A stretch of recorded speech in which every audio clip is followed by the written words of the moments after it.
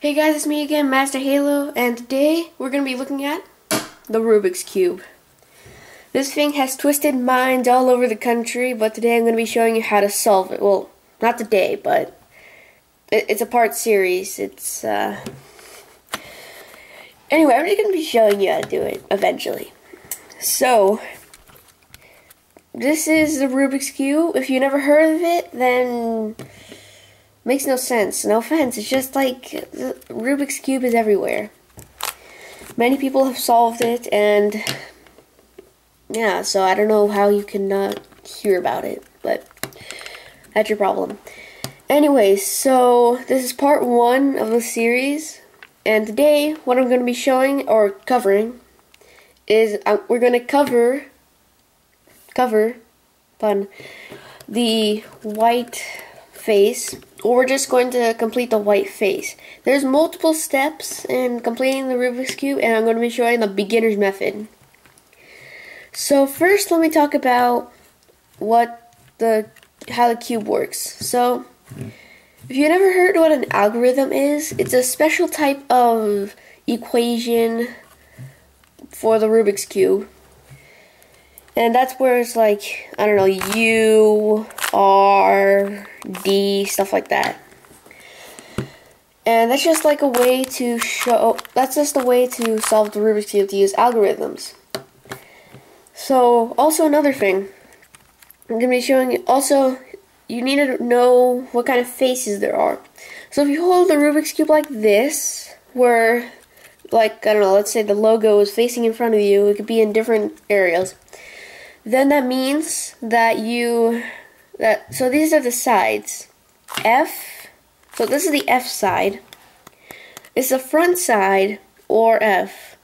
Like, all the sides are abbreviated to the first letter of what face they are. So if you're holding it like this is the F face, or the front face. This is the back face, or the B face.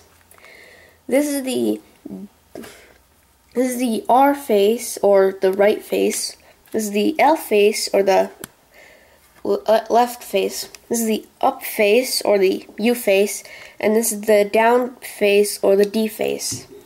That's basically how it is. And no matter where you hold it, how you hold it, whenever something is facing you, that's how it works. F, B, R, L, U, and D.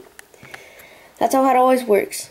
Then I'm going to show you things, like the types of pieces there are. So there's the middle pieces, there's the edge pieces, and there's the corner pieces. Now, the middle pieces, they have one color, and even though they can turn like this, they can't move, technically.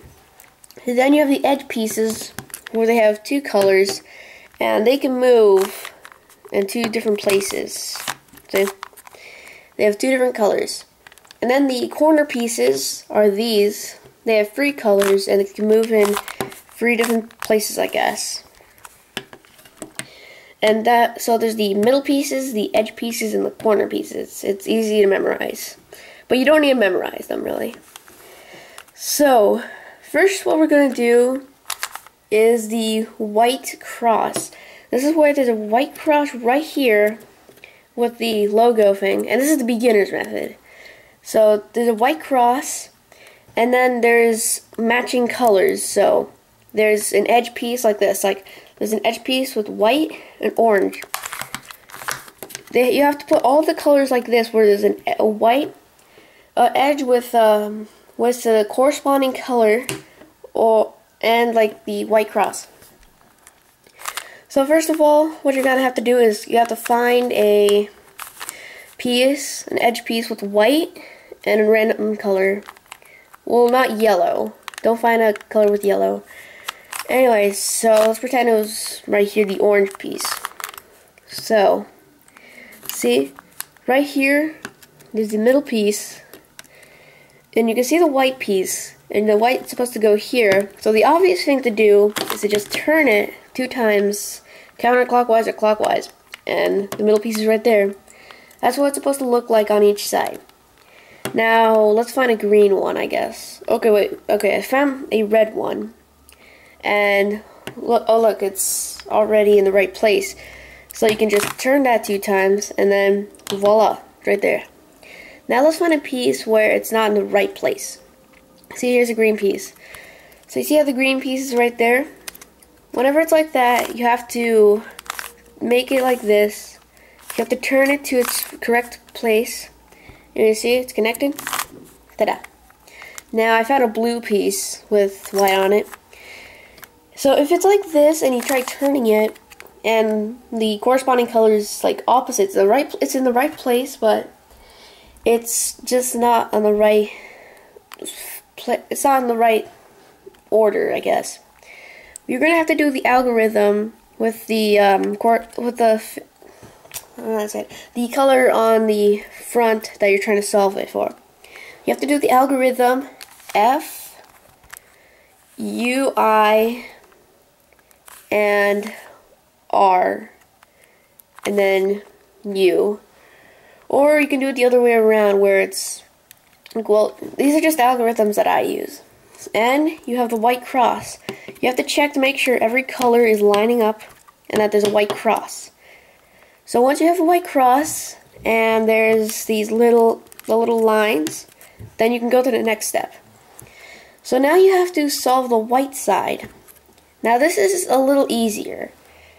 So you have to find a white corner with 2 different colors.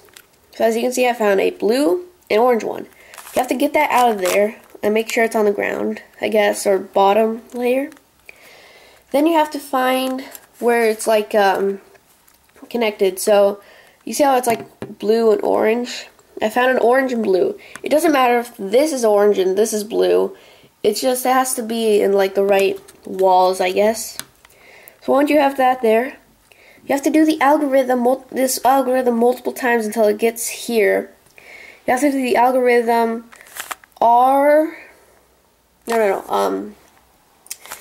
R-I and D, and then R, and then just keep on doing this algorithm where it's like this. So that's how you do it. And then you can check to see that they are connected right here. See? Then the next, okay, so let's find another piece. So you see how it's like a red and green piece? See, they're opposite, but it's still okay. And see, the white's on the bottom, so you have to do the algorithm. And you could do, if you have a little experience of doing the Rubik's Cube, you can always like move it like right here. It's always faster. That's what I do. And then just keep on doing that algorithm. And then voila, you have the green and red piece.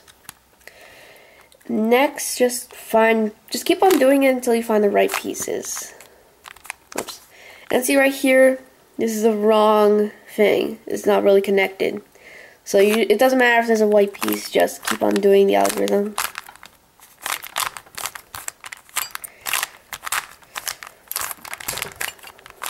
Okay, and now it's connected. As you can see, it has to look like an upside down Tetris piece, I guess. So then, there's the final piece. Green and orange and green. Just do the algorithm. And voila, you have a white side. And you have all these upside down Tetris pieces that are the same color.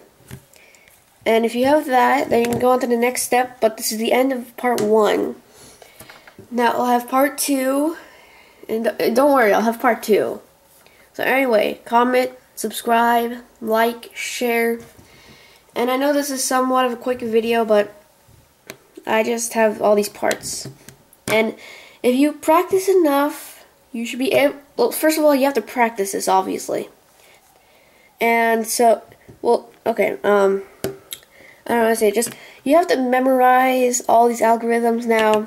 If you go to the Rubik's Cube website, there's a thing called the solution guide, and it's more detailed. It's also, you can print it out.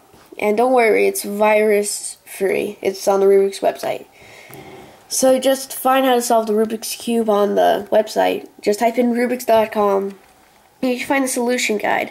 But these are just my algorithms that I use. So comment, subscribe, like, share. and I will see you guys next time.